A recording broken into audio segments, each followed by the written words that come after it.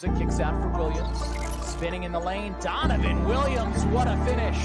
Hanging in the air, nice move. Good look for Donovan Williams. All right, man, say, man, we got Donovan Williams here, a.k.a. Stretch. Say what? Can we restart? All right, so we're here with D-Will. I call him D. Why y'all having a mic like that?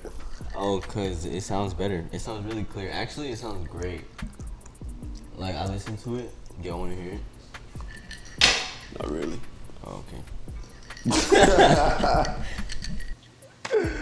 D-Will, Donovan Williams, a.k.a.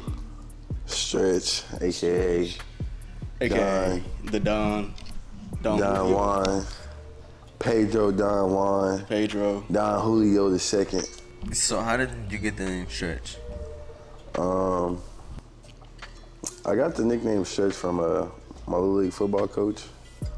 Everybody on our Little League football team basically had like, our coach really couldn't remember our names, so he kind of just gave everybody a nickname. That way he could just remember them. So one guy was fast, so his name was Speedy. One guy was Hulk. One guy was some other. And then I was just tall and skinny, so he was like, "You Stretch." You know what I mean? That was like my core. I was like third grade, so that was like my core friend group. So. Then how tall were you in third grade? So I was like 5'6". Must be nice. I'm 5'6" now. I was like 5'6". Let's speak on that, bro, because how tall are you right now? 6'6". Okay, how do you view the world? Man, like this. I don't even want to talk about that, bro. I mean, honestly, I view it the same way everybody else do. It's just no, you don't. It's just Bro, be different. looking down on people. Bro, be looking down. It's different in like crowds. It's different in like, it's only different in like spaces where you're around people and you can see the top, like see above everybody. It's like sometimes I be feeling big, but then it's like. Do you feel normal like being around other people that are like 6 feet and above? Yeah, but nah, it kind of made it feel weird though, cause like then it made me feel short, and I'm not really used to. And then you feel how we feel. Yeah, you know what I'm saying. Right. Like I got friends, teammates, 6'11", 7 foot. I get around them and it's like, I don't know if I really like this feeling. But like I'm still tall too, so it's like I'm not missing nothing, it's just, I feel small. So I'm like, damn, I imagine how I feel to feel small and actually be small. To be small. Damn. That's tough. Yeah, It's a hard knock life, huh? not gonna lie. That's tough. But that's where the mouthpiece You comes can only in. imagine, huh? You can only imagine. I can only imagine, bro. I mean, shit, I was like 5'8" for a long time. I thought I was gonna be like 5. In 8th grade? Yeah, like 9th grade. Bruh. Like 5'8" in 9th grade. 5'8" in 9th grade, that's like. But shit, I thought that's where I was maxing out at. I hadn't grew no more, so I was like, shit, I'm end up being 5'9". Scouts start coming in around 5'10", 5'11". Exactly. But that's what, freshman year high school. Speaking of, where did you go? You from the H? What part of the Houston are you from? I'm from all over. G. What do you do, like, what do you do for fun? Besides, like, play ball, what do you like to do? Day in the life. Day in the life. How do you express yourself on a daily? Well, to answer your question, I went to Lamar my freshman year. So I'm from inner city. I'm from the south side, so southwest side. So yeah, but in terms of just like what I like to do for fun, relax. Like I feel like relaxing is fun to me now. Like I play the game a little bit. You know what I'm saying? Like I play the game. Warzone? I don't even play Warzone because like I don't even really have a squad for real. So Yeah, he called y'all trash. yeah, my squad is trash. I'm cold. I'm not trash. I played with y'all too, so Nah, I'm not trash. I don't know who he's calling trash, bro. I played with y'all too last time I played, G. So I don't know. Maybe I'm trash. Yeah, that sounds way better. That sound more realistic. And that's the thing, bro. You might have us on the court, but like when it comes to gaming, that's like bread and butter. I'll bust y'all ass in 2K. Oh, that's different. Wow, come on, that's still playing a sport game, bro. I'm talking about guns and blazing, you know what I'm saying, bombs and stuff. I'll bust y'all ass in Grand Theft Auto. No. I hit y'all for everything y'all own. Nah. What? Running y'all shit. Nah. While y'all on the way to deliver some supplies. I blow up all your cars, bro. Pay for all of them and buy your cars. And just blow them up for fun. I'll make y'all niggas rage quit for like. Bro, I will shoot you with my explosive sniper. Like you know how you get into like that 1v1 battle with somebody in like a main lobby. Bro, you're not gonna leave the spawn point. Yeah. Yeah, bro. Yeah. Tight. All right, we're gonna. We can probably run that shit. I have Grand Theft Auto, so. If you don't have Grand Theft Auto, it's been like at least 8 years since it's been out. I mean, shit, the new one coming out, so shout out to the new one. 2030? Nah, they said shit coming out this year. No, I think they moved it to like 26 or 25. Like, it's not 24 no more. I think so. Nah, they said it was 25. Yeah, exactly. It's The whole time it was supposed to be 25.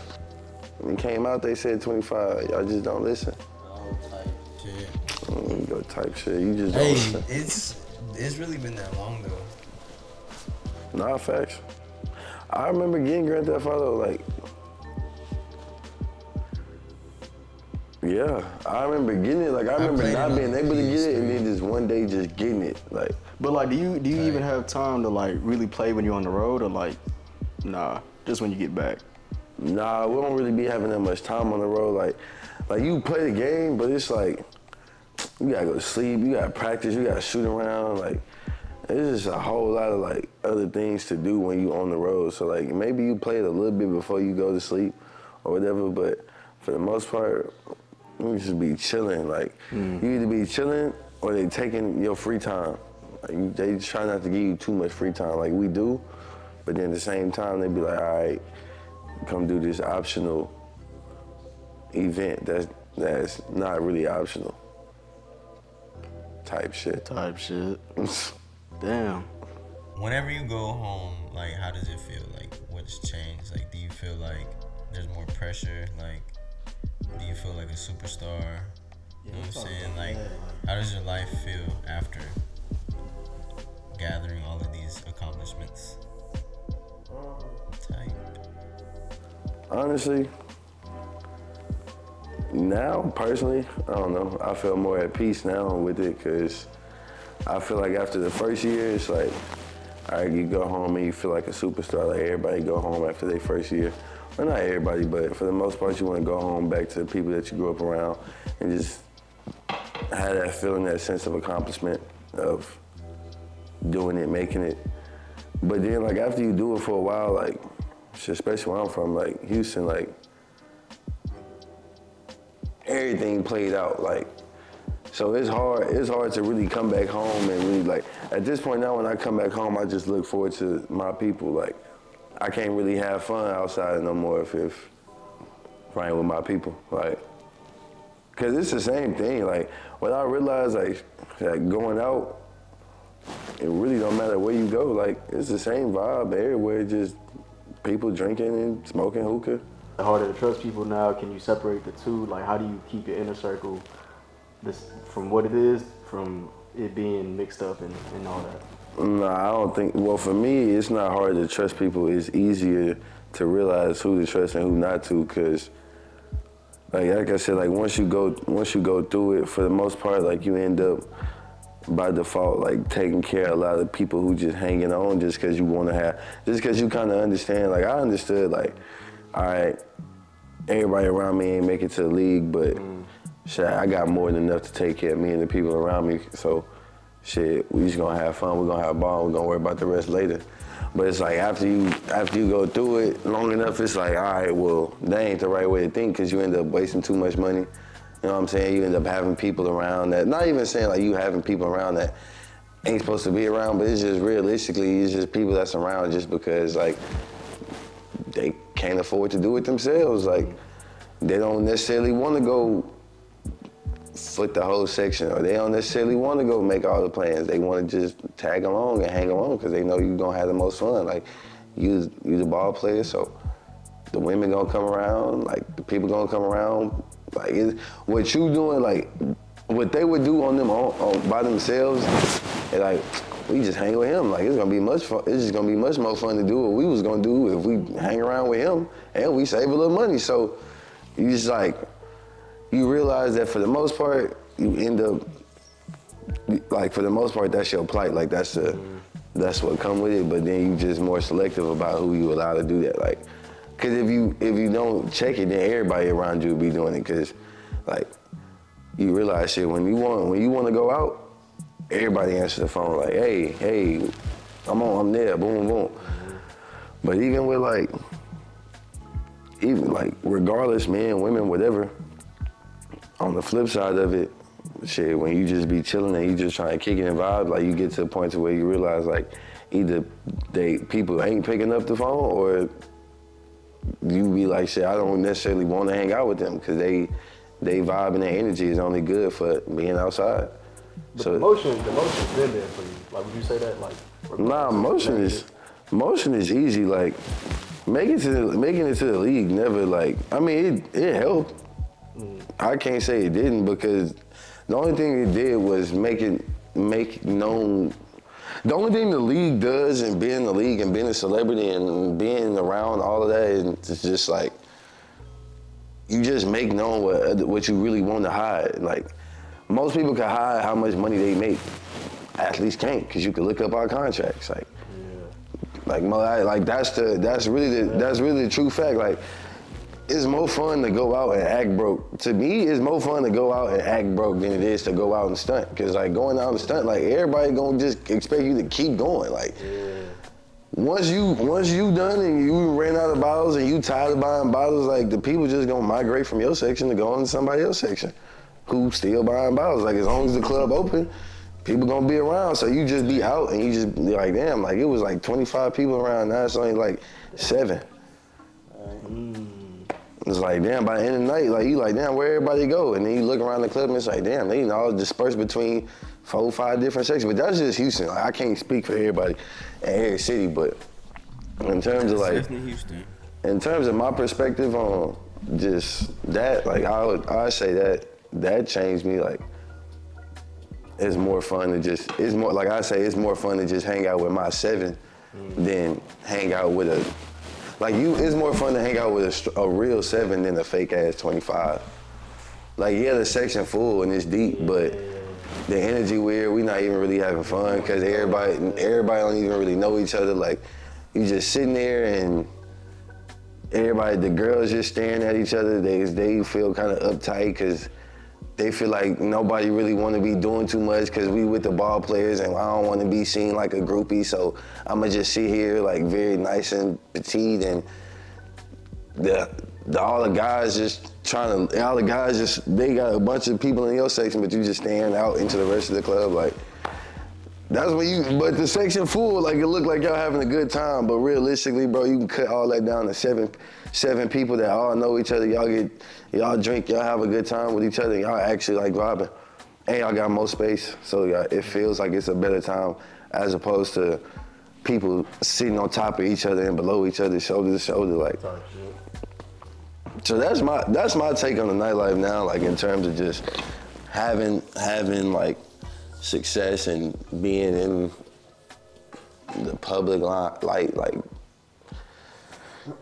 it's fake, but it's fun, but, you know, you just end up being around a lot of fake energy. So for yourself, you have to learn how to protect your own energy by setting boundaries, and you lose people don't really want to hang out with you as much when you set boundaries, because it's like, you ain't as fun no more. But oh well. It is what it is. Type shit. Part of being in the nightlife, bro, you be putting that shit on or what?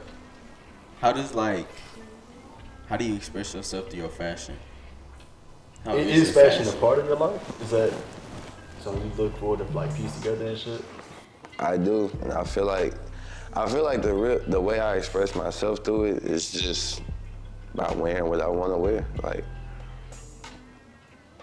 I tried using a stylist one time for this one event, and she was good. Shout out Chloe Jackson. She was good. It just was like,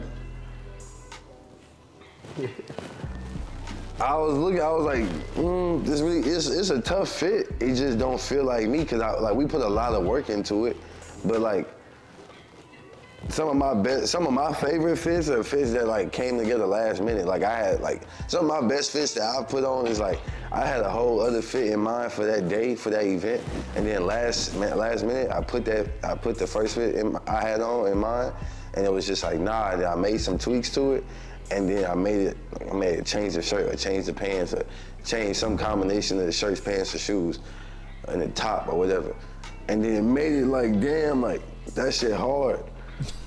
So then I was like, bro, so it was not like, I like stylists and I respect what they do, but like, for me, it's just like, I just found that it's better just to wear, like, I think with fashion now is like, you really have a choice. Like, I feel like I try to be a little bit of both, like a healthy balance of both, but you either got the option to look good or be comfortable.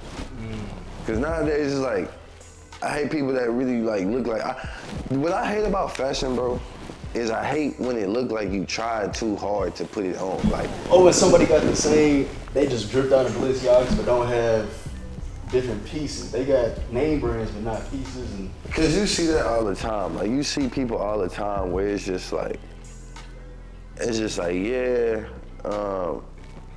I got the Balenciaga. Like people go out and they drop a bag in all the designer stores. Like you see them in the gallery all the time, dropping the bag in the designer stores. But realistically, it's like,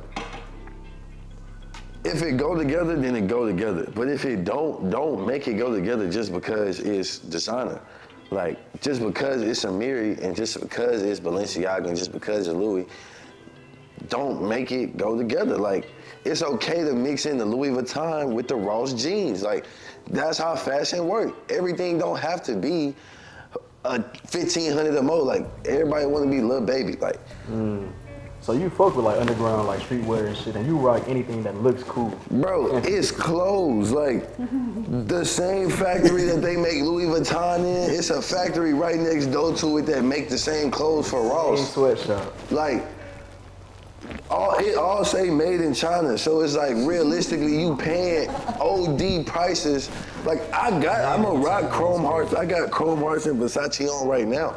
It's cool, but like I'm not gonna force it to go together just for the sake of putting a fit together. Like I will literally wear a t-shirt from Target, but I throw some Chrome Heart in there, and then I throw some. Like, I throw it in there, but it's just clothes. I feel like people be like, I want to be wearing a house. Like, it's cool I'm wearing a house. Like, I'm wearing a Cardinal. Like, I guess, but I mean, hard, bro. I feel like when you look like, I think the best, like that's why people like guys like Shay, like in the league, like it's certain guys that people like because it just look like it's effortless. Like now people don't like the fits that he wear when it look like he tried, like when it look like him and his stylist tried to put that fit together. Most people don't like it because then it looks like a fashion week outfit. Like it's too much for people. Like people like just everyday stuff. So how you wear jeans with a shirt, like how you put together everyday fits, because everybody can't wear runway designer fashion. So I feel like if you could dress cozy, yeah, like if you could dress within your budget, like you can dress. Like you don't have to break the bank to prove to people that you got money, because people be breaking the bank to about half the time, bro. These designers, I laugh because it's like, bro, they be trolling. Like half these designers be trolling. Like they'll give you a plain black tee with plain black logo tee. $350. It's just a black tee that say that with the Chanel emblem on the chest. Like, it's gonna fade and shrink. It's gonna fade. It's gonna shrink, just like every other T-shirt gonna do. But you paid $350 for one tee, as opposed to you could have went to Target and got Goodfellow for $20. You could have got a 5-6 pack for $20. And yeah, it don't have the Chanel on it, but it's just a black tee. Like, so are you telling, is your fit based on the name, or is it based on or how you put it on? That's where my question is when it comes to people fashion. Like, did you put it on because of the brand, or did you put it on because of how it looks on you? Because like a black tee, I could wear a plain black tee, and you could wear a black Chanel logo tee, and we could still put the rest of our fit on the same. But if you put an overcoat on, like, or you put a jacket on or something, you can't even see the Chanel no more. So now you paid $350 for a tee that don't nobody even know Chanel. Like, it's just regular. So now it's like you done threw a jacket on. Like what? You gonna spill? You gonna, like, you know what I'm saying? You gonna spill some food on it? You gonna spill some drink on it? Like, you gonna? Like, all right. Speaking of like a $350 tee, you know how when you go up and they got these celebrity barbers now that charge like $350 for a cut? Yeah. Would you do that type shit? No.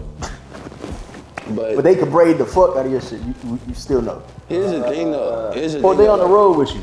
They charge you $350. The thing is, you have to cut and getting braids in your hair done is different though. Or hairstyle in general. You gotta pay. Here's the thing. You gotta pay for people's time. So like, what I will say is, I paid a lot. I ain't never really paid a lot for a cut, but like I've paid a lot for a retwist, and it's different. Like, I'm not gonna let no barber tell. Like, I paid $100 for a haircut. Like here's the thing nowadays, and this is why I tell you about the same thing about the nightlife. Like a cut or an edge of like a whole cut, but it's the same thing I tell you about the nightlife. Like, once you get to a certain point in life where you can't hide how much money you make, you can't ever act broke. Like, you can't never ask for a deal.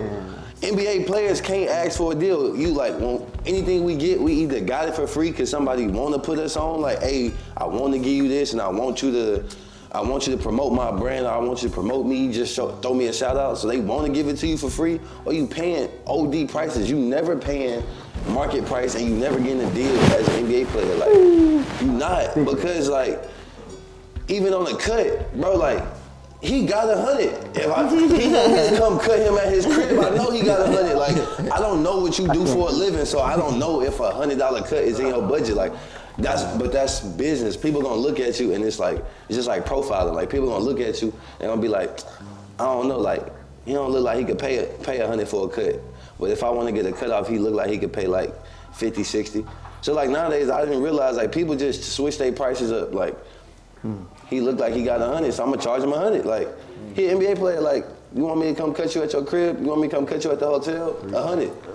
Tight. Like, off rip. Yeah. Or you can come to the shop and it's $40. Like, you be like, damn. But the shop be like 5 minutes away, like. And be packed, and sometimes you don't. Be like, yeah, I'm just saving you from the client, like, from the customers. And you be like, bro, I'd rather just sit there with my headphones on the phone and pay you $40 and pay $5, $10 for the Uber there and back, then pay you 100 to come to the hotel. Like, it's just like, you just give me a fade, I get a fade. So I'm paying 100 for a fade for what? But I've done it before. But like, even with a retwist, like, house calls, people, you know what I'm saying? Like, you now live in a world where people can do house calls. Like, as an athlete, you do like the excessive, people are more inclined to want to, for your like comfortability. So like, people are more inclined to do house calls, whereas if you ask like somebody that just work a regular 9 to 5, you go ask a barber or a hairstylist, hey, can you come cut me at my crib? They're gonna be like, probably not. But you an athlete, a celebrity, oh yeah, I'm gonna come. Cause you paying for convenience. Yeah, you paying for convenience. Like, they feel exclusive, they feel like, you know what I'm saying? Like, you don't have to come to the shop, so now you kind of putting them on with that. But like, so even with a retwist, like bro, I had somebody in New York try to charge me like $600 for a retwist. I said, bro, listen to this, listen to this. So I was in New York. Is this a recording? I was in New York, and I had this girl that did my retwist, and she was like, yeah, I charge you 200.